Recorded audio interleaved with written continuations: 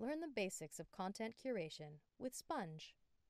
Spundge offers two ways of curating content: notebook streams and the Spundge It button. Curate with notebook streams. Notebook streams are streams of relevant content that you control by adjusting sources, keywords, and filters. Sources define where the content comes from. Spundge offers many sources, including Spundge Source, sourcing content from hundreds of thousands of hand-picked RRS feeds, and several social media sources. Spundge Pro users also benefit from professional content sources. Keywords are words and phrases you enter to tell Spundge what you want it to search for.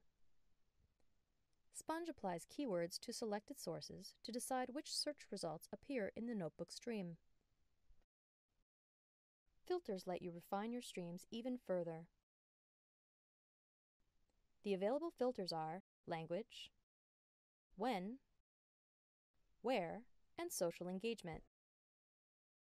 Once your stream is customized by sources, filters, and keywords, start curating content.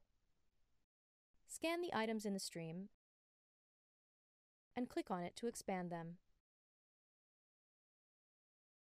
Curate using the Spundge It button. To curate content as you browse the web and add them to your Spundge notebooks, click on the Spundge It button in the corner of your browser.